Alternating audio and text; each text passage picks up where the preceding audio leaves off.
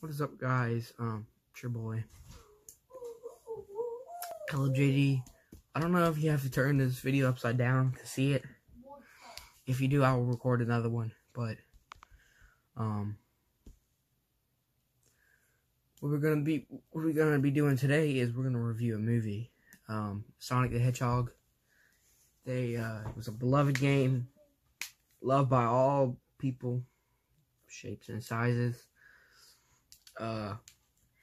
Pretty sure it was made by, correct me if I'm wrong, Sega, which I think is a Japanese company. But they turned it into a movie. Originally, the design was really ugly. If I can get it to work, the design will be right there. But yeah, we're gonna review Sonic the Hedgehog, the movie. That poster will be right there. Also in the thumbnail. But so basically, this is gonna be spoiler-free review right off the bat. Basically, what it was just a movie about Sonic and his encounter with humans.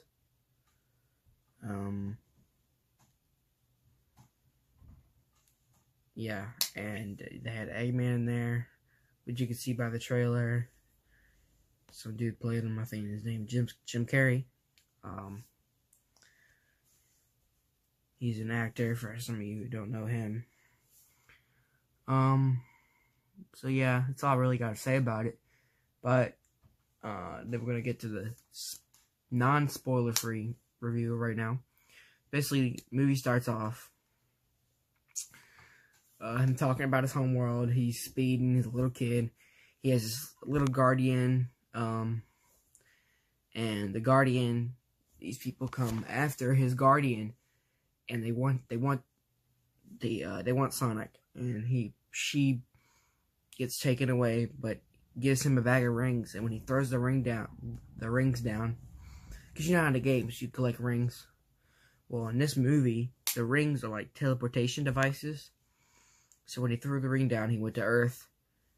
And then like they flash forward, like I guess a couple years later, when he's like a teenager or an adult, and he does something to shut down like the whole USA or the whole world, because he like made a sonic boom or something, and he caused like a really big blackout, and the government found out about it, because you know, of course they would find out about it, and they hired Dr. Eggman.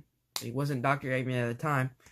He was, I forgot his name, got his doctor name, but they hired him to track Sonic down, and he met this dude because he saw him and like idolized him or something, but he was just a family man, had a wife and everything. And he found this dude, and they went on an adventure to get his rings back, because when the dude shot him with a tranquilizer gun, because he didn't know who he was when he found him, he dropped his rings, and one of the rings fell out, made a teleportation to San Francisco, because Sonic lives in a small town near San Francisco,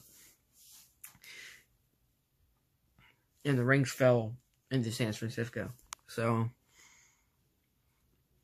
he went on a journey with the dude, ended up saving the day, banishing Dr. Eggman to another realm. So yeah, and what I would like to give the movie, overall, it wasn't really funny. I mean, it was funny sometimes. It was really corny because he flossed about 8 times. You know, it appealed to a lot of younger audiences, like, you know, 7 through 10. I'm 12, so I mean, I don't really play Fortnite that much, and I thought it was corny. So, you know, younger people. But overall, the story was good. The action was pretty funny. like I said, some of it was funny. So I would give it a 8 out of 10. Yeah, 8 out of 10. Because overall it was pretty good. None of y'all requested this, but I just wanted to do it because, you know, it's my channel. I don't care about my little, I mean, I do care about my subscribers, but it's my channel. I can do whatever I want in it, you know. Don't care if I grow subscribers or not. It's just fun.